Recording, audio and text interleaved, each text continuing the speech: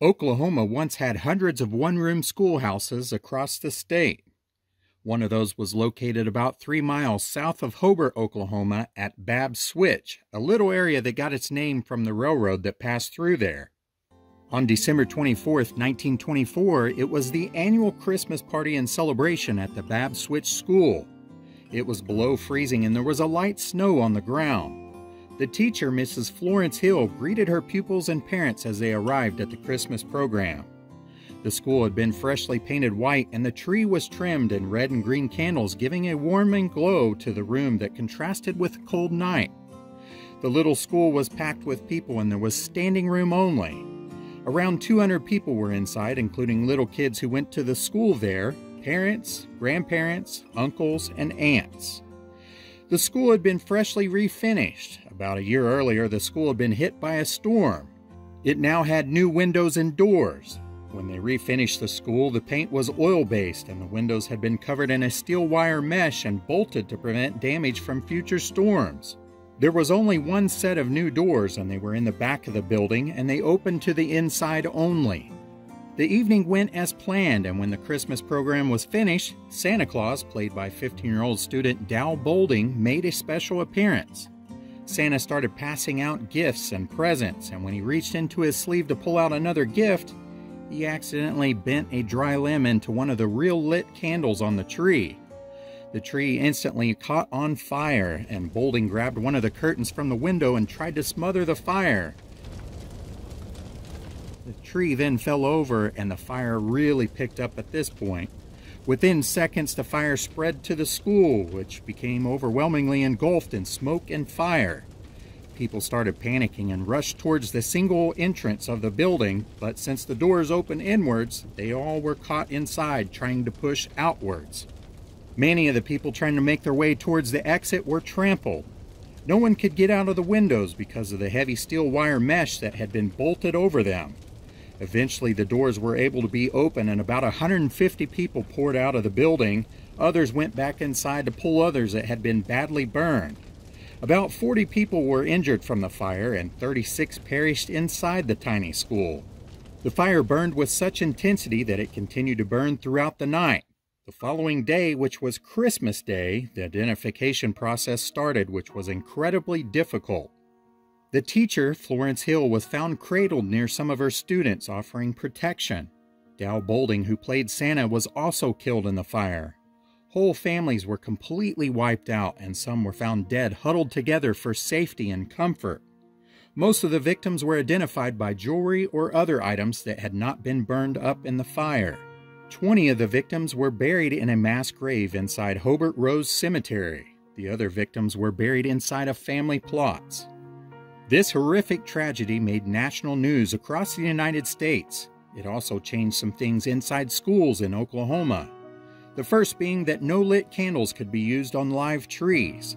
Another outcome of the fire was the Oklahoma Fire Prevention Association started doing regular inspections of all school buildings in Oklahoma. They wanted to ensure that the buildings were safer for both children and adults in case of another fire like this. The inspections found bad conditions in dozens of schools in rural and city schools across the state. Laws were enacted in Oklahoma that required doors that had to be opened outward from the inside of the school building. They also recommended that these wire mesh screens be removed from the schools completely, or that they were easily removed from the inside in case of an emergency. For years, people could be seen around Hobart, Oklahoma with burn scars from the fire. Kiowa County has never forgotten about this horrible disaster that happened on Christmas Eve, 1924. Today it remains as a 6th worst school fire in United States history. Now we are at the site of the Babbs Switch tragic school fire that took place on December 24th, 1924.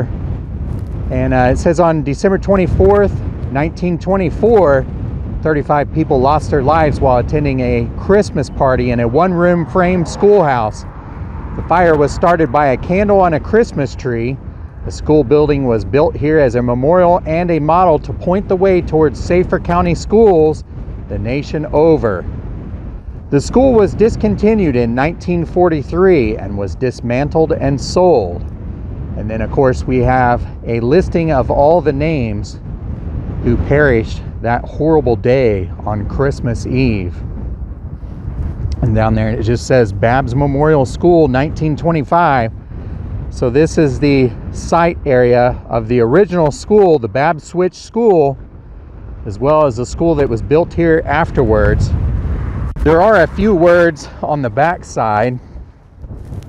Just says that this is in the year 1966, this memorial was sponsored by the Community Welfare and Rainy Mountain Extension Homemakers Clubs and Roosevelt Garden Club. And then it lists the Granite, Oklahoma company that quarried this granite here, and it's the Willis Monument Company. Right over there in the background is the Quartz Mountains, is what they call it. That's where these rocks come from, this granite comes from. And this color granite is really pretty in those mountains over there as you get close. A lot of artists like painting it and stuff like that. It switches colors during the day, whether it's morning, middle of the day, evening, different times of the years, reflects different colors. But that is why you see these nice big monuments here in this area. There's a lot of them down through here. But what a sad and tragic story that happened right here on December 24th, 1924. This is very much how it would have been a rural area in Babbs Switch. We are now in the Hobart Rose Cemetery, and there are several entrances all along the front of the cemetery. Best thing I can tell you is look for this main entrance, or what seems to be the main entrance, because there's an arch over the top stating the name of the cemetery. And just as you come in to your right, where it says section 61 on this PVC pipe marker, you'll see this memorial right here. This is the mass grave area where they buried a lot of who perished here in the Babbs Switch fire school disaster on December 24th, 1924.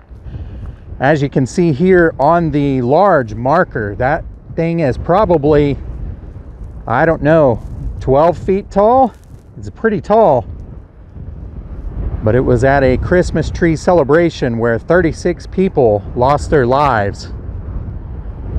And there's nothing on the back side of it, but what an impressive marker that's here in this cemetery. And you can see the entrance to the cemetery right there, the main entrance. The other entrances, there's no arch over it, so this is very easy to find. One of the largest markers in the cemetery. And you can also see a border all around where these mass graves are. So there could be some here on the end that don't have a marker. I'm sure it is double wide here. All of these are going to have the death date as 1924, of course, but I thought we would read the birth date and just kind of show the markers and show how young some of these were here. Ernst Peterson, 1909. William Biggers, 1915. Walter Biggers, 1909. John Hebensberger, 1914. Edna Curtis, 1915. Francis Curtis, 1917. Mrs. W.T. Curtis, 1892. W.T. Curtis, 1869. Edward Boulding, 1916. Dow Boulding, 1908.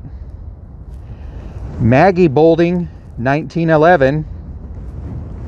John Duke, 1903. Mrs. Rhoda Bradshaw, 1887. Mattie Mae Bryan, 1914. Orley Coffey, 1919. Maudie Coffey, 1907.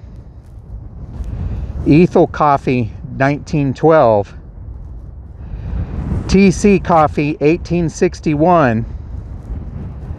Mrs. T.C. Coffey, 1876. And A.M. Coffey, 1898.